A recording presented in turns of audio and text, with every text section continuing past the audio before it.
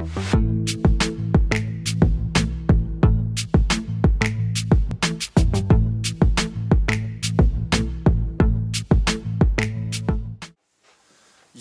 what is up sneaker fam, ATK back at it with a new unboxing video today. And I'm not gonna lie guys, I already opened up this package last night. You know, I came home late and the package already arrived, so I couldn't really wait, you know, to see the sneakers. But of course I wanted to show you guys as well what I've picked up. It's another hypebeast pickup, I'd like to say. And if if you've been following me for the past few months or even over a year, you probably all know that I am a hypebeast. You know, once you cop this type of sneakers, you basically are a hypebeast. So without further ado, guys, let's get into today's Nike. It's not even a Nike sneaker. Let's get into today's sneaker unboxing video. So here we have the big box, guys. And as y'all can tell by the size, y'all probably can take an accurate guess of what these are. Just gonna open it up real quick for y'all. Let's see how this goes down. There we go. Then we can put the lid up like that. And then the huge box. Let's get the huge box out of it real quick.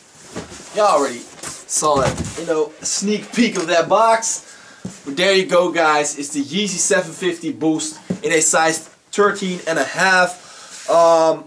In the light brown colorway, guys. So the recent ones that dropped. And to be honest, guys, this is one of my favorite pair of Yeezys as of yet. From all the Yeezy Boosts that have been releasing, this is definitely amongst my top 3. I definitely like this colorway, guys. There we go. Boom. Yeezy 750 Boost chocolate, light brown, or however you want to call it. And of course the big question is, guys, how much did I pay for these? Unfortunately, I did take an L on the online release. I did take an L on all the raffles I entered, like always, basically, except for the 750 Grey Gum Player that released before this one, actually. I got that one for retail on the Adidas online website. But this one, I had to pay resale, unfortunately, but I did manage to get them for a good price, in my opinion, because I only paid $600 shipped, so that's around $650 shipped in dollars. An okay price, in my opinion, although the prices are pretty cheap. You know, if you compare to other 750s, these are probably gonna be the cheapest ones, which is kind of surprising to me, because I like this colorway more than, of course, for example, the light gray pair. But you know what it is. If you like these and you hype beast like me, you just gotta cop them for resale, and that's what I did. But I think still I did a great job on price wise, because 600 shit is not that bad for this sneaker. Still, although it is the cheapest 750s as of yet. But yeah.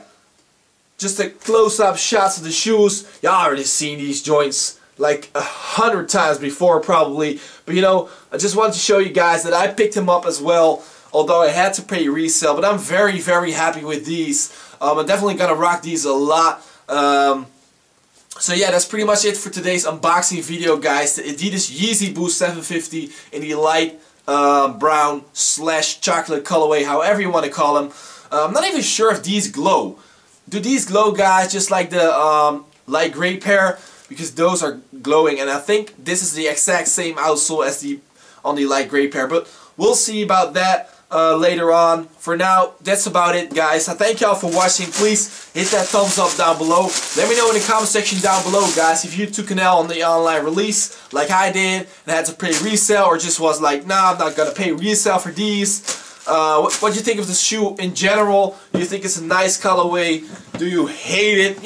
Anything really. Comment down below. Appreciate y'all watching, and catch y'all at the next video. Peace! Oh yeah, guys, one more thing. They don't glow. So if your pair does glow, it's definitely fake. And that's pretty much it, guys. See y'all at the next video. Peace!